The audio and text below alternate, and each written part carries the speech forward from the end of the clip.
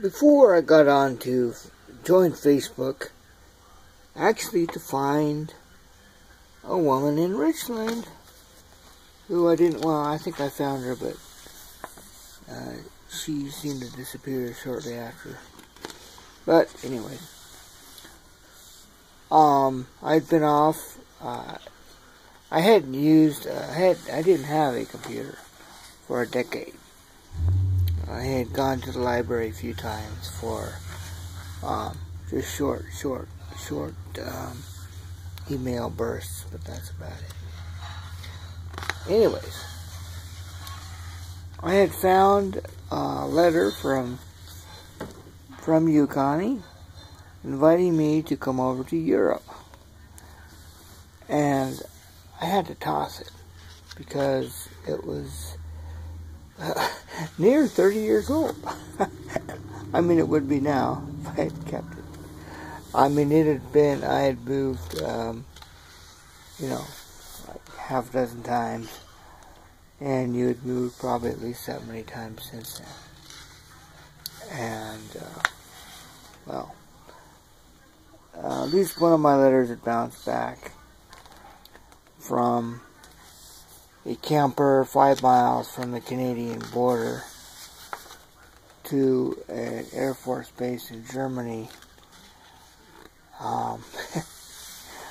Well, I suppose I should have tried sending it again, or sending it. Anyways, Europe didn't interest me very much at the time. Well, mainly because, well, I wasn't working yet. And I was living the adventure of a lifetime. Yeah, 5 miles from the Canadian border, in the Alaskan wilderness, on the edge of a swamp, in a camper. Our friend was building his cabin. Actually, it wasn't a cabin, it was a mansion. We were peeling logs for him on occasion, just for, you know, kind of a project. And the weeds were as thick as a thumb.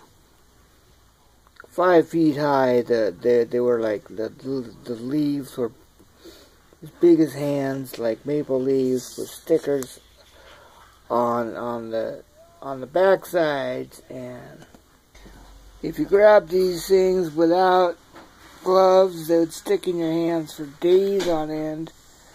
They're too fine to pull out, so you're pretty much stuck. These are called Devil's Club.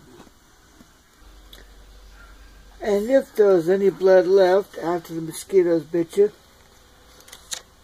horseflies would, you would see some serious blood after they bit you.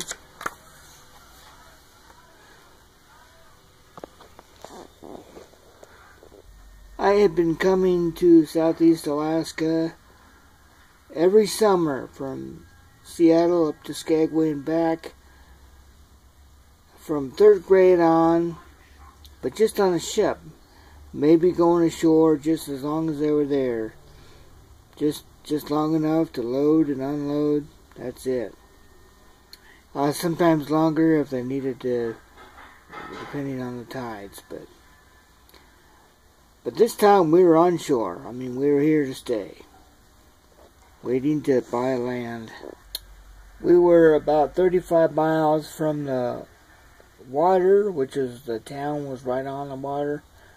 Halfway between us and town was the largest gathering of bald eagles in the world. That being because the river didn't completely freeze over in the winter in that spot. And in the fall, they would all gather from all over.